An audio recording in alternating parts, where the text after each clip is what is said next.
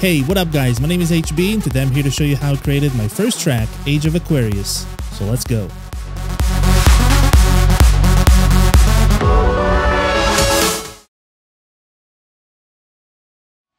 So I guess I should explain how this track came about.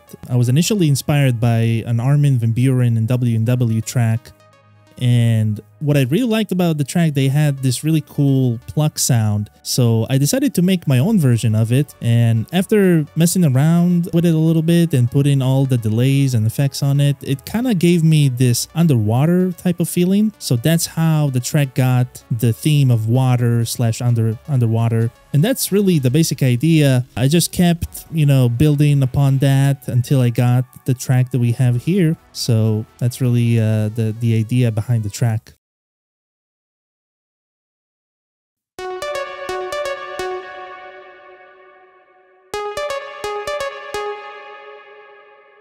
And this is a really easy sound to make. Basically what it is just a saw wave that's been filtered, and the filter is being modulated by LFO1 to give it that plucky sound.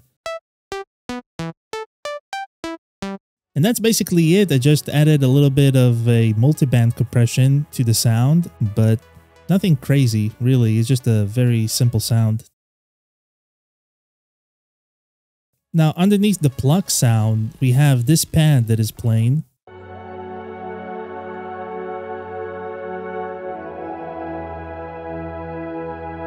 And if I'm not mistaken, it's a preset from one of the Nexus libraries. It's kind of a whale sound type of pad, which helps give it that underwater feel to it. There's really nothing crazy going on here. I guess the one tip that I would share about using pads is always keep in mind that the sound is going to fade in and fade out. So that can cause a lot of issues with the timing of the chords. So what I always do is I bounce the pad into audio and then I move it a little bit to the left so I can counter the slow fade in, and then I just get rid of this, and that way I don't have any syncing issues with the rest of the instruments that are playing in the track. But yeah, that's just a small tip. Keep in mind whenever you're using pads, because of the attack and release settings that they have, you might need to adjust it to keep everything in sync. You don't want it to clash, because by the time the chord goes to the second chord, it's going to take a while for the pad to kick in into that second chord while the rest of the instruments are already playing on that second chord.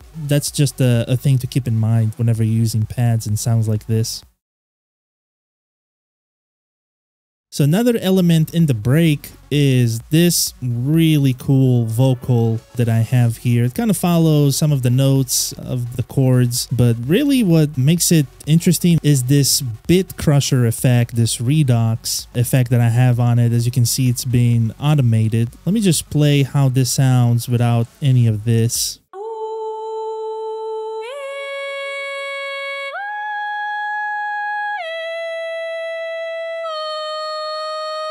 And if you're wondering where I got this vocal from, it's a contact library. It's called Shivani's Elf or something like that. I have it on the screen right now so you can see what it is. I really like that library and I use it a lot. In the future, you'll see that I almost have it in every track that I'm making. So even though this is not a sponsored video, but I totally recommend using it. I think it's a really cool library. But anyway, going back here, so I have the bit crusher effect here, the redox. This is the Ableton stock one. The reason why I'm using it in an effect track, and I have like one channel that has nothing and then another track that has the bit crusher on it, is because there is no dry wet knob. So I don't want the effect to be so overbearing. I just want a little bit of it. So that's why I duplicated the channels and I have the effect here at -12 dB. So I just want a little bit of it. I don't want it to take over the whole sound and bit crush it. And then what I also have, I have Glitch 2. This is a really cool plugin. I also use it a lot. This is also not sponsored, but I recommend you guys get it. I think it's a really good plugin to have. And I'm using the lo-fi effect from it. And as you can see, if I go here, those are the settings for it. It's just emphasizing the bit crush effect and kind of distorting it even more. And we get this really cool texture. I'm going to play it for you guys so you can hear what I'm talking about.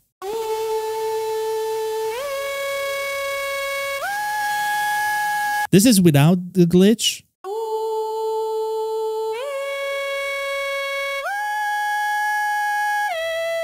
So you can see how it emphasized it and distorted it even more. But now if I kept it like this would be too much and it would clash with the rest of the instruments that we have in the break.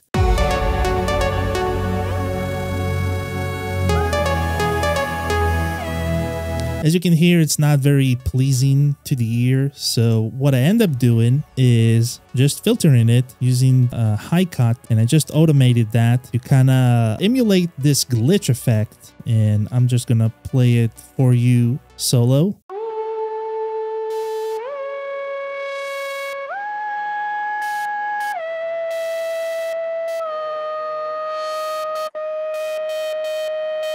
It's a technique that I'm using more and more in different tracks.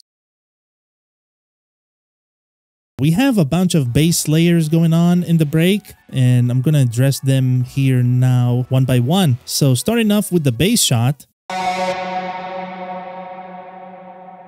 So this is kind of a acid type of bass shot. We have some sort of square wave. I'm using the basic shapes. This is shape number 6. And here we have a square wave. And they're both being filtered by a bandpass, as you can see, with a very high resonance. That's what gives it that peak that you can hear. And if you saturate it, and also, once again, multi-band compression, if you do that, you're going to get a very acidy type of sound.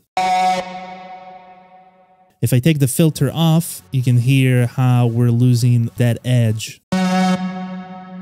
So this is really the secret to this sound, is just using some sort of a basic sound wave and then just filtering it with a high resonance. You can use a bandpass, you can use also a low pass, but really what's going to make this sound is the resonance combined with the distortion, and that's really it for this sound. I just added a bunch of reverb to it to give it that long tail, but really underneath it all, the main bass is the Hoover bass that we have here.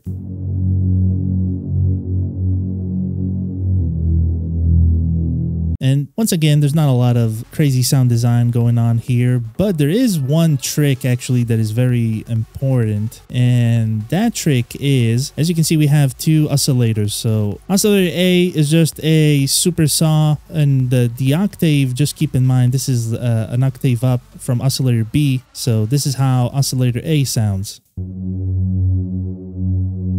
Just a filtered super saw, the filtration coming from Pro Q2. I cut all of the high frequencies above 250-ish. But now the really cool tip is here with oscillator B. So oscillator A is playing at a higher octave, and then we have B at a lower octave. But if we just used a regular saw for oscillator B, we're going to have a problem. And the problem is because of the 16 voices that we're using, we're going to have a bunch of voices that are competing on the fundamental of the sound, and that can cause some phasing issues. Just use a regular saw wave, but then if you click here to the wave editor and just remove the fundamental of it, just drag it down like so. And by that, we're keeping all of the other instances of the wave, but we're removing just the really low fundamental. And this is how it sounds.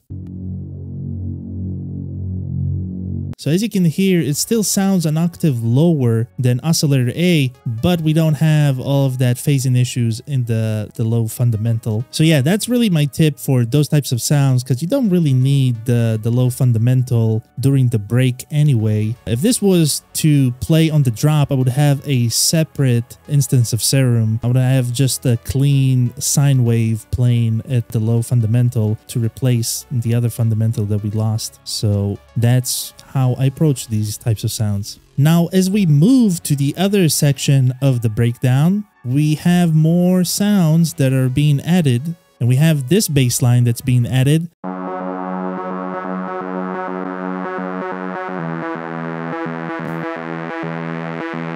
Really, the secret to this sound comes from the MIDI. We have the bass notes of the chords, and above it we have all of those notes that are just an octave higher. But because this sound is in legato mode, it kind of skips between the notes and not playing those notes at the same time. So that what gives it this really cool effect of this jumping up and down. Now, I didn't use legato. I could have used it. I was cool with just putting it in mono, so it kind of instantly glides between the notes. But if you want to exaggerate it, I guess you can use the legato here and then just play around with the portamento.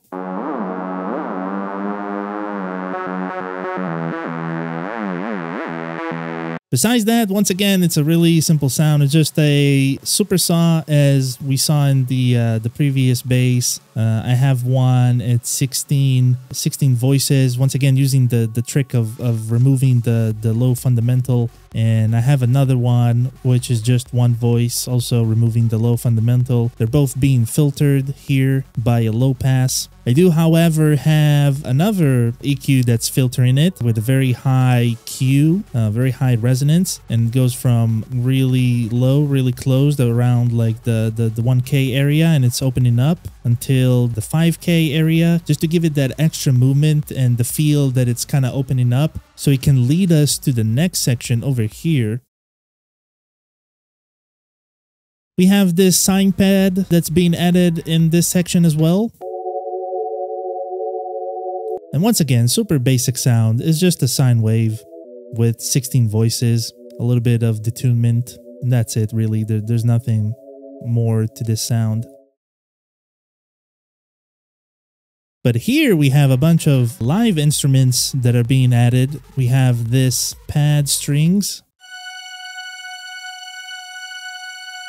It's just one note that's being held down. It's actually the F sharp, which is the key of the track. By the way, this string layer is really good at adding tension to a track. This is a really common trick, and this is something that I'm using in every track. By the way, I'm using the strings from Nexus, I believe. A lot of stuff are here from Nexus. Some stuff are from Contact libraries, as I think this is a Contact library. We have this man choir layer.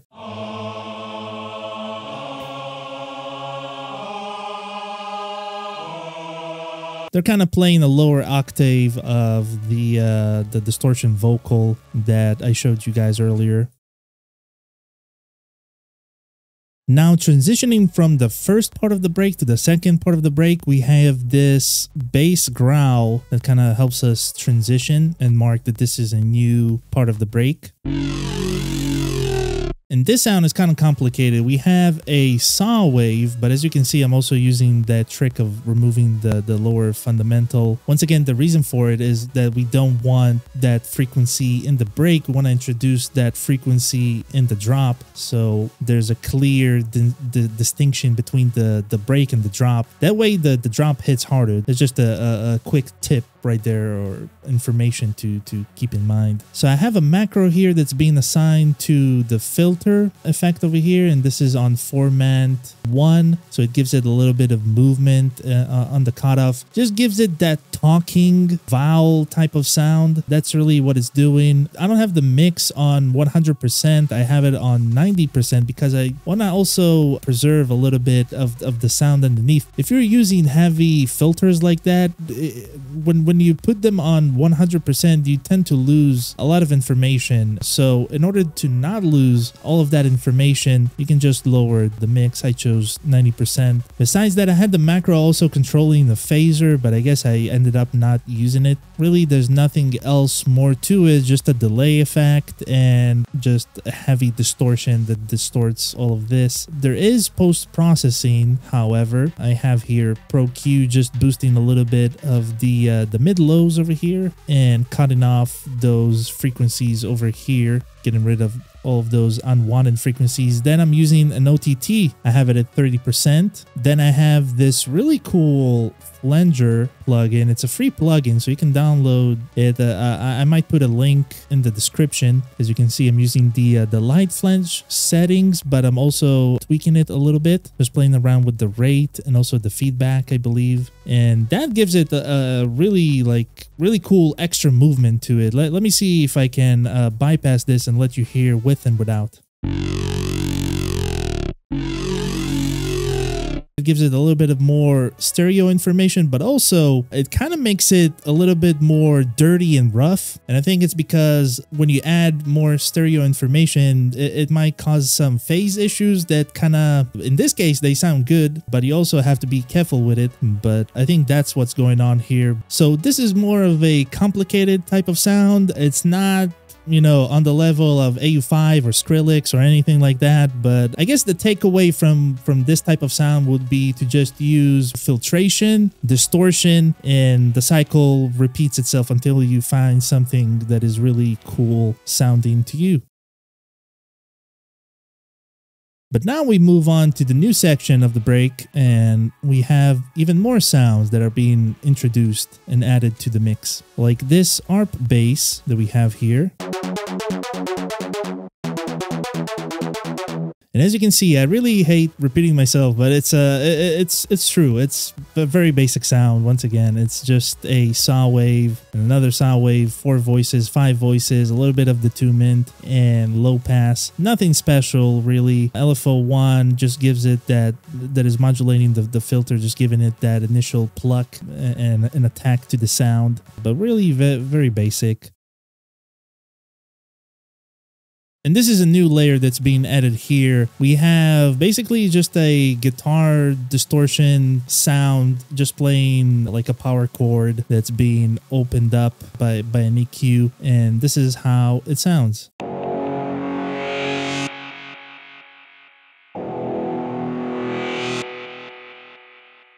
Now, this is also coming from a contact library. I'm really not sure which sound that I use or what library this came from. This is an old project, by the way, so that's why a lot of the stuff, I have no idea how I got these sounds. So the sound itself already came with distortion, apparently, but I just added a little bit of erosion. This is a default or a stock Ableton plugin, just to give it a little bit more edge. So as you can hear, the erosion is giving us a little bit more of high frequencies, and we have this auto pan that gives it a little bit of extra movement within the stereo field. This is really cool, not also to give it extra movement, but also to free up space within the mix. Because you got to keep in mind, when you add layers upon layers upon layers, they're not all going to have room to sit and coexist. So you have to be really creative how you make space for certain layers, and you know, you need to know like where to position certain layers. This is not only for cool movement, but it's also serving like a practical function here within the mix to clear and make some room for the other bass sounds that we just heard, like the legato bass and the ARP bass. And on top of that, it's being automated, as I mentioned, just having the low pass kind of starting from really low, going to really high, just opening the sound, giving it that extra movement. Now, to emphasize those bass sounds that we have layers of live instruments. We have this string. Those are the type of layers that you don't really hear within the mix, but they just make everything sound fuller. Really, if you take those out, you might not notice it, but it makes a difference. It just makes everything sound fuller. And now we have this layer. It's the same note pattern of the bass, just an octave higher, just to make it sound more rich and more full. It might be a Contact library or Nexus, I don't even know. As I said, this is an old project, so I don't really remember what I used, but it's very, very basic. You can get those type of sounds anywhere. It doesn't matter if it's Nexus or Contact or even the default stuff that you get with Ableton. We have a really cool call and response type of situation going on here, and it's between the piano, which is a regular piano. I believe this is from Nexus, just a regular piano sound with a shit ton of reverb on it. So that was the call, and this saw wave is the response. And as you can see, it's just a regular sound wave, one voice. What makes it sound maybe a little bit more unique, I guess, is a little bit of phaser that I have here, and also multiband compression. And also I have LFO1 modulating the master attunement, just give it a little bit of extra movement to the pitch. And right before we're about to move on to the final part of the break, we have this sound that helps us introduce the next part, which is the super saw, and this is how it sounds. So you really have this cool intro to it. It's just one chord that's being held down. And then you have this EQ filtering it with a high resonance, giving it the really cool filter type of sound. But really for the sound itself, it's just a super saw with 16 voices, different detunements slightly.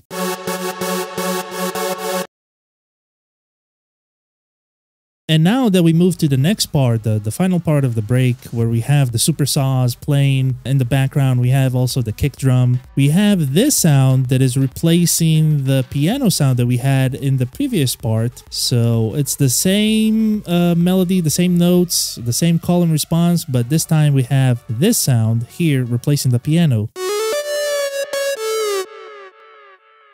I don't even know how to describe it. I guess it kind of sounds like an electric guitar, like a distorted electric guitar type of sound. It's a squarish wavetable. As you can see here, it's from the basic shapes, position at 6. If you guys remember, we had the bass shot earlier. It's the same type of deal, same type of situation. We have that wave shape that's being filtered. This time we have a low pass with high resonance. Once again, the high resonance is the key, and it's being distorted heavily. Also, multi-band compression, and we have LFO1 just adding additional movement, modulating the master attunement, the overall pitch of the sound. And we also have LFO2 that is modulating the I don't even know what that means, to be honest, the PWM. All I know, if you open it up, it kind of makes it go like this. I know it's not a professional term, but hey, sometimes you don't need to know everything. But anyway, we just have LFO2 modulating it a little bit, giving it extra movement. Now, I added this dub delay, kind of a dub station delay. I believe this is a free plugin, so maybe I'll put the link in the description. Really cool plugin. I recommend using it. The difference between these types of delays and just regular delays is the extra filtration that they have on top of it. So the longer that the delay goes, the more it's being filtered, but it's being filtered in a way where it has like really high resonance, and it just makes it sound so cool. I don't have other definition for it. It just sounds cool. You hear it a lot in reggae and dance hall, and I just really like using these types of delays. But however, you do need to be careful with these delays, because you can easily destroy your monitors and your ears if you're messing around with the resonance and the feedback and how long the delay is lasting for. So be careful not to push it to the extreme, because it's a very extreme effect to begin with. Now, before we move up to the next part, which is the build-up, I want to show you just a little bit of the drums that we have here, some of the samples and the sound effects that we're using. So this is nothing special, but here are the impact samples that we have here. I'm just cutting the samples and making them fit together. I really like how these two samples are working together. And here I'm just cutting a lot of the high frequencies on this sample. And also this is the case with this one, just taking down this area of frequencies. But now if we move forward a little bit to this section right here,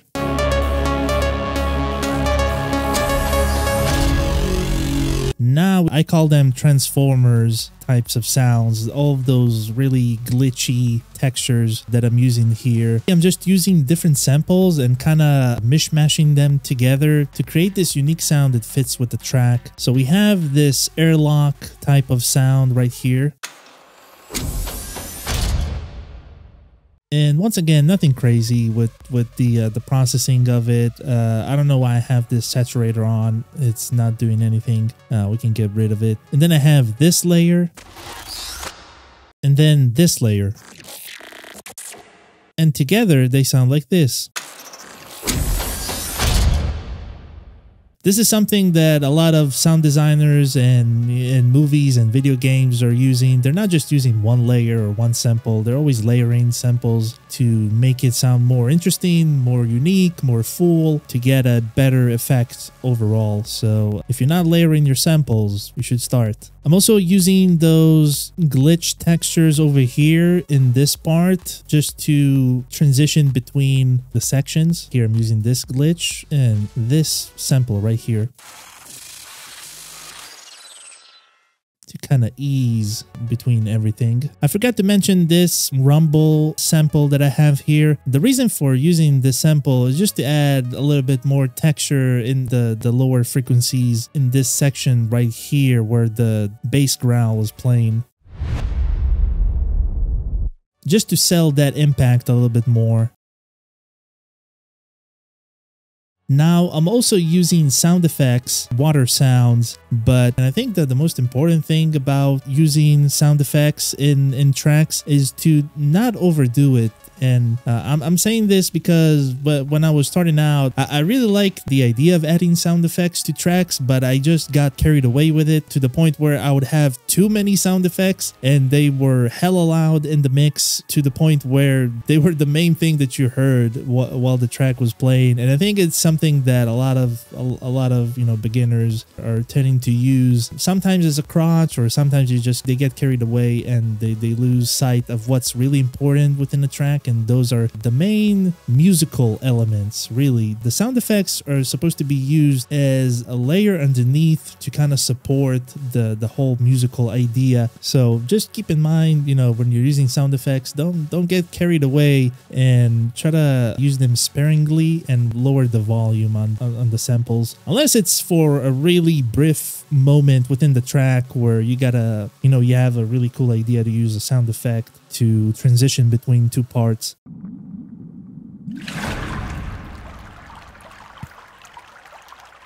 So as you can hear, it starts from a underwater type of sound. It sounds very muffled. And then you have this water transition, this water flush sample. And then the other water sample changes into a more clear and clean water sound, as if you were hearing it not from underneath but above the water surface. So it's almost like you're starting underwater and then you go in outside of the water over here. And then on top of it, I have this crowd sample just to add additional hype to this area.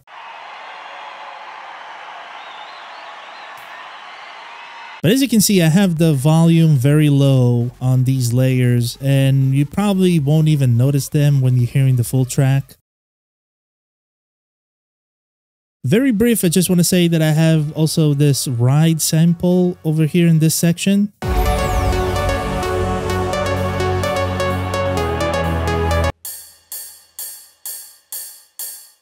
The reason I use this ride is just to indicate the rhythm of the track just a little bit, but as you can see, it's really low on volume, so it's not really supposed to be there to drive the rhythm, but it's supposed to be there almost like making you subconsciously think about the rhythm of the track.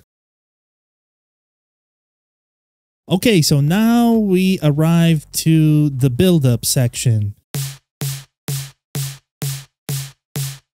And this is a snare that I made from scratch. As you can see here, I have a snare group. You have two layers, the main snare body, and then you have the snare white noise layer. And the first one I'm making through this plugin called Kick 2. I highly recommend you get this plugin. Really what this is just a sine wave that's being pitched from very high to really low, really fast. And this is how it sounds. Real quick, I'm just going to show you the amp settings that I have here so you can copy the same shape. You can also see the distortions that I'm using. So if you want to copy the settings, you can take a look. But that's the body layer of the snare. And then we have the white noise layer, which is just a white noise. I have here Operator, which is the stock synthesizer from Ableton. In order to make it sound like a snare hit, I have this EQ that is filtering the highs. So we have initially we have a bunch of highs and then it filters them out as it goes along. Not only that, I'm also automating the volume, and together they sound like this. We have OTT just 20%, and we have also the saturator just clipping the sound even more to make it sound more beefy. And also we have Valhalla Room just adding a little bit of reverb to the sound. Now after that, I just recorded what I made and I just laid down the pattern. But I guess one thing to note is that I have a volume automation, and I'm just lowering the volume by 6 dB when it reaches the end of the buildup. The reason for that is to better transition to the drop, just dropping the overall volume of everything. And I have this volume automation on a bunch of other elements within the buildup just so the drop has more impact. But that's it for the snare. Now another new element that's been introduced is the leads, but I think I will leave that for part 2 and show you how I made those leads. But another subtle layer that I have here is I have these toms playing in the buildup, and they're very low in volume, so you can barely hear them. But also I'm spreading them within the stereo space using this delay with the wet at 100%. I'm basically delaying the left channel from the right channel by 14.6 milliseconds. There's a reason why I chose this specific number, and I will get to that more in part 2. So it's really worth sticking around for part 2. But this is how the toms are sounding. So if I'm not mistaken, one sample is at C sharp and the other sample is at F sharp. So it's going from high to low. And other than that, you know, we have distortion, we have EQ shaping the sound. I'm also using a utility to make the sound 100% mono. I guess I could have just pressed this button instead of lowering the mid side into the mid. A lot of times you would see me use this whenever I'm using samples. A lot of times you can find samples where you like the mono information of them, but something about the stereo information is a little bit wonky, or vice versa. If you like the stereo information and you don't like the mono information, so, or maybe you just want to lower a little bit of the stereo volume or increase the stereo volume. So that's why I would use a utility, because not every time you can find a perfect samples, unfortunately. And before we wrap this up real quick, I guess I'm gonna talk about this very small part that transitions between the buildup and the drop. And really, there's not a lot of stuff going on here. It's just this distortion vocal that we already talked about, and it's doing this. So I'm basically just automating the on and off, making it this really stuttery effect. Besides that, I'm using these drum samples over here. And as you can see, I did a little bit of editing. Sometimes when you're using samples, they don't always fit to the BPM of the track or the pitch of the track. So you have to do a bunch of editing. I think this one, as you can see, it was 126 BPM, which I'm working on 128. So I had to manually cut, find the transient and paste it over here and do the same over here and kind of crossfade between everything. Also, when the reason why I'm doing it this way instead of trying to warp the sound and making it fit to the BPM through the warp is because when you warp a sound, usually you get a bunch of artifacts that I don't like. So that's why I always tend to just disable the warp and have the sample play at its original tempo and pitch, and then doing it this way instead of trying to warp the sound. So that's just a quick tip right there. I think what I'm doing here is also adjusting the volume at the end here on the last shot. As you can see here, the very end here, what I did is just splice slice this into two, and then I have one sample at -6 and the other one is at -4, and I used a really large fade between them because this part right here was really loud, so that was a way for me to lower the volume. You can do the same with just automating the volume, really, but I just wanted to do it that way. I think there's a benefit to doing it this way because that way you can see through the waveform that you're doing a good job of leveling it out, because right now it looks even. As you can see right there, it had a little bit of a volume increase towards the end that I didn't really like. But that's it. Basically, there's not a lot of crazy processing going on, just an EQ, getting rid of a little bit of the highs. Here, same, I'm using OTT just to make it sound a little bit better. And that's it. Hopefully this was helpful for you guys. Let me know in the comments down below. Just a reminder, I'm going to be linking all of the links to the free plugins that I was talking about in the description. But also I'm going to be giving away all of the presets that I was mentioning during the breakdown to all of the serum layers and the Kick 2 layer. So you can find those at the description. You can download it for free. And if you have more questions, something that you didn't understand, maybe I didn't go into enough details about, you can always join me live when I'm streaming on Twitch. I stream every Sunday around 6 p.m. GMT +2 time, so feel free to join me there. My username is TheHB, that's THEE_HB. And also stay tuned for part 2. I'm going to be showing you a lot more stuff. I'm going to show you how I mix and master, how I created the kick and bass from scratch. No samples were used. So I guess I'll see you guys in part 2. Okay.